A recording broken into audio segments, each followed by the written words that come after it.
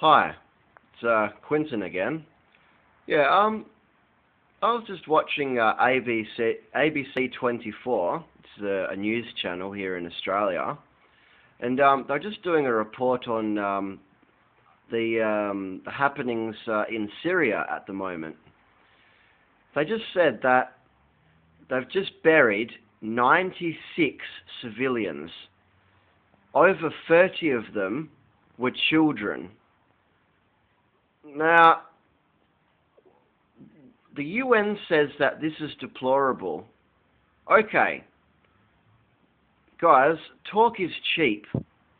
There are women and children and, old people being slaughtered by the hundreds right now in Syria. Why the fuck aren't soldiers being deployed in Syria from international countries? This is disgusting. This in itself is deplorable that no one's helping.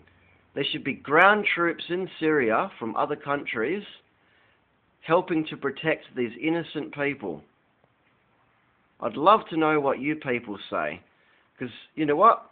I'm really starting to believe the stories that the white man will only intervene in a war if there is a gain to be made. Well, I'm sorry, but this is just like World War II. People being massacred by the hundreds, if not hundreds of thousands. We have to help. We have the power, we have the resources, we have the money. La la la. Why aren't we going there, guns blazing, to help these innocent people?